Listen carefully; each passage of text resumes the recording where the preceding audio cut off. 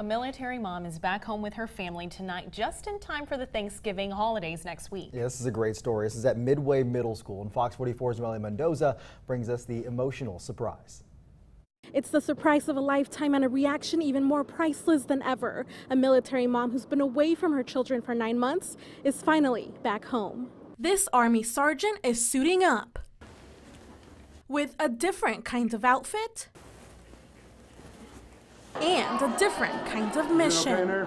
Yeah. Thanks for doing all this. Thank you. A visit 9 months in the making.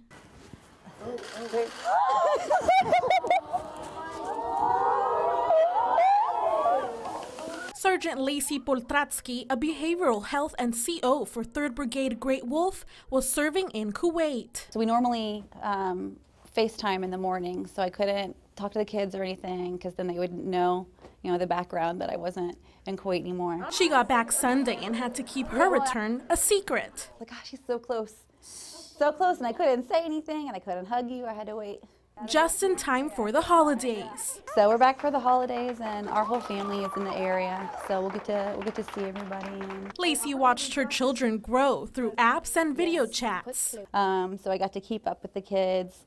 She would film him reading because he learned to read while I was gone, so we still got to be a part of that. But it's never really the same as in person. And I was really upset that I wouldn't be able to show it to her directly where she could see it because picture quality is very low. And although today's visit generated a lot of tears, I'm home. I know. It also brought a lot of laughs. Were you surprised? Yes. And the family says they're just happy to be together again. At Midway Middle School, Nohely Mendoza, Fox 44 News.